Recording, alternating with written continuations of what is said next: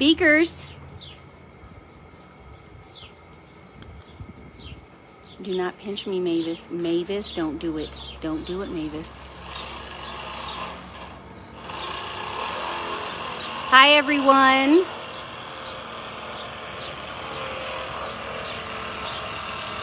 We are going to talk about vultures today.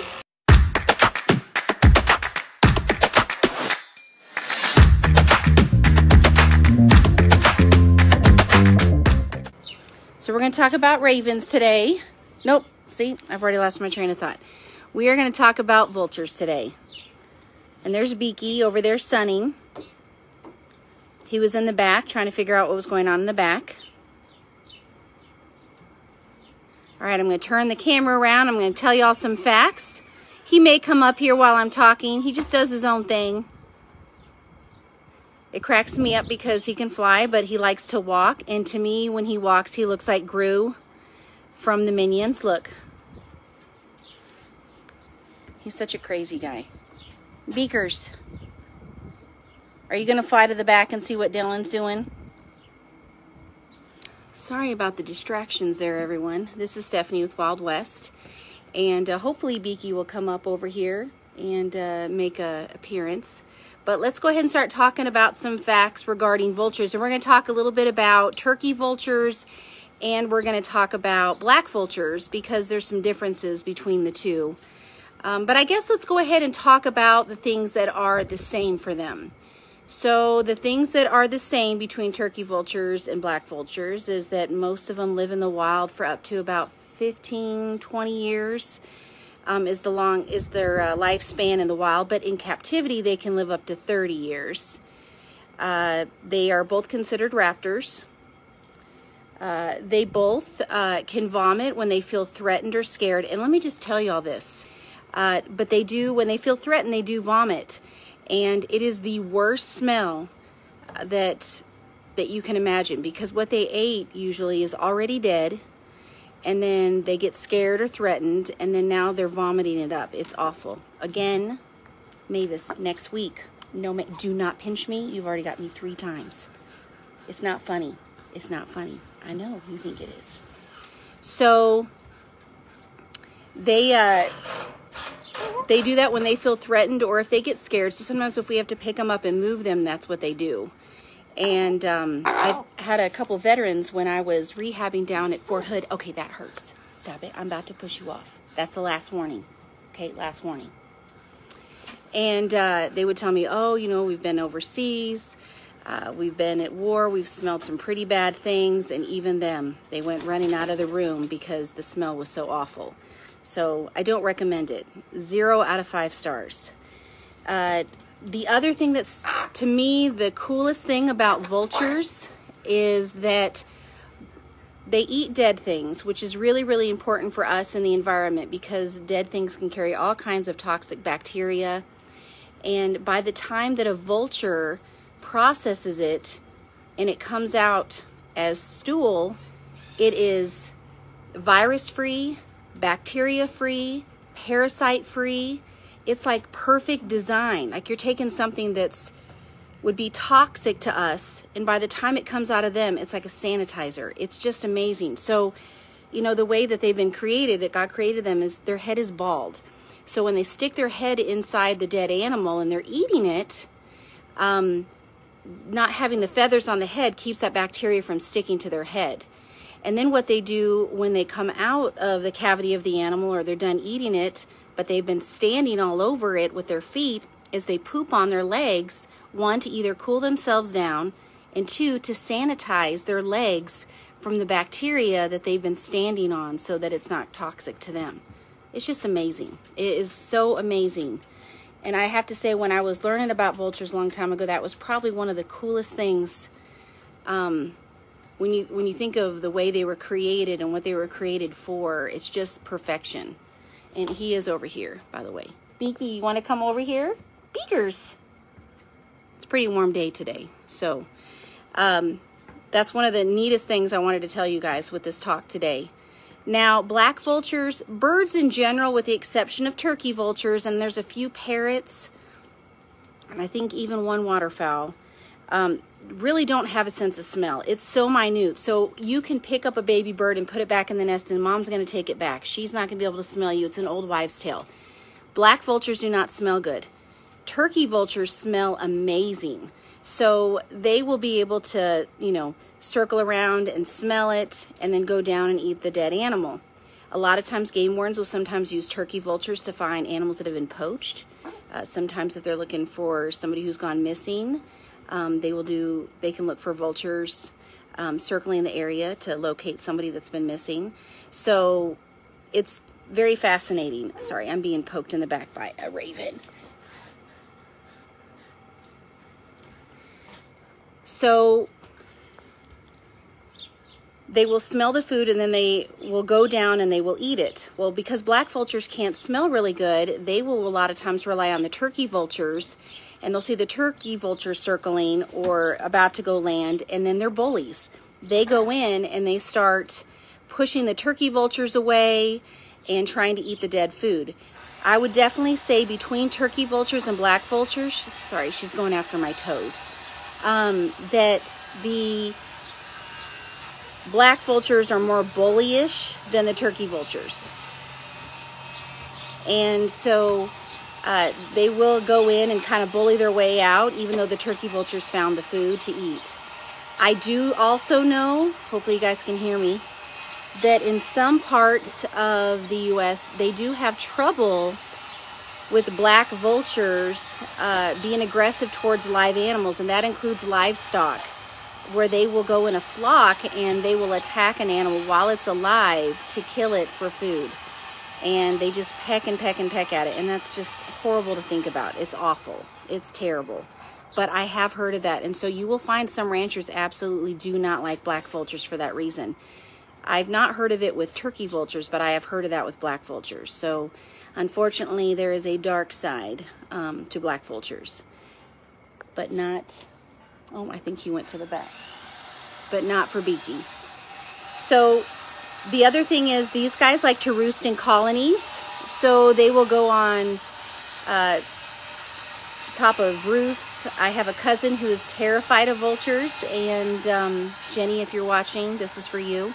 She sends me pictures all the time of vultures roosting on the church across the street, and they will roost there. They will roost in dead trees. I've seen them on large towers where they hang out up there. We don't normally get black vultures in the Amarillo or Texas Panhandle area. Beaky was found in Childress, which is almost 2 hours from here, and that's to the west, sorry, to the east. But we do get a lot of turkey vultures. And I really want to just talk about how important that these guys are for the environment. Okay, now Beaky, are you learning stuff from Mavis, going after my toes while I'm trying to talk? Beaky, come on. Come on up. Let's see if I can get him to come up. Beakers, do you want to come up? Come on, Beak. Oh, now they're fighting. These two. This is how it is around here. They fly free, they roam free, and sometimes they get on each other's nerves, just like my kids do to each other, and they will go after each other. But I feel like Beaky could be more of a bully than Mavis. She's like the annoying little sister. So they will roost on rooftops, towers, dead trees, and things like that. And then they go back to the south for migration. Except for turkey vultures, we have a lot of them year-round. So does anybody have any questions about these guys? I'm trying to think. You know, I do this all off the top of my head most of the time, and I'm just trying to think of the different other facts that maybe I haven't covered. Oh, turkey vultures. They do not get the red head until they're a year old. So a lot of people will think they're black vultures, but actually they are turkey vultures. And turkey vultures have the larger nares than the black vultures will. So that's probably one of the biggest things. And then they also have this really distinct, very black tip at the end of their beak. And that's how you know you've got a young turkey vulture versus a black vulture. They are highly intelligent. Honestly, they are my favorite raptor of all raptors. I absolutely love turkey vultures. Lori, you asked about parasites. By the time, when they eat dead things and it is processed in their body and comes back out, they are free of parasites, bacteria, and viruses. Nope. So you don't have to worry about that. They can get external parasites. They can get bird lice. You know, they could get fleas, but we usually don't see too much of that. One of the biggest reasons why you'll see Beaky go out onto the ground outside. No, sorry guys. I feel like I'm distracted highly. I was expecting this to go a little smoother, maybe him sit next to me and we could talk, but they're both picking on me, and now he's going after my toes also. But they can get external parasites, not so much internal parasites, because their body can process those just fine with the acid that they have in their body. So here he is down here. Do you think you're being a funny guy? Huh? We're gonna have to trim your nails. Yes, we are. So anybody have any questions about these guys? We talked about some of the things that is common with them. We talked about some of the things that are not common between the two of them. The lack of smelling on black vultures, but great sense of smell on turkey vultures. They both have keen eyesight, great hearing. They both mainly eat carrion. Well, I have to say turkey vultures mainly just eat dead stuff. Black vultures mostly eat dead stuff, but will go after live stuff too. I think what else here? We talked about how long they live. When they do have a clutch, they're going to have 1 to 3 eggs usually. Let's see. When Beaky came in, he was 134 grams, so that would bet him about a quarter of a pound, because there's 454 grams in a pound. So he was about a quarter of a pound. I think he has a pretty great life out here on 11 acres. He gets to come and go as he pleases. He gets to get handouts. We talk about how handsome he is all the time. So let's see if there's any other questions on here. Ronnie, yeah, I agree. It's like he knows I'm on the phone doing this live about vultures, and he wants me to give him the attention. He doesn't really like, you know, we have like a little sprinkler we'll turn on. It's a little, like a puppy pad that they can stand on and get wet and clean themselves. And that's the other thing we were talking about before I got distracted. He will go out in the sun, and I've posted videos of him just putting his wings out. And somebody asked about wingspan, up to 5 feet. Usually around 4 feet. Vultures are a little bit bigger. Turkey vultures are usually bigger wingspans than black vultures. And he weighs right at around 2 pounds. But he'll go out there in the sun and heat up the wings, and that helps to kill off any external parasites as well. So other than just, you know, getting in water and cleaning himself and preening, which he does. When we have a light rain, he loves to go out on the ground and move around and play in the rain. It's absolutely adorable. But he does not want to get in a sprinkler or a pool that we put outside. It's just not for him. Ronnie, yes, very, very smart.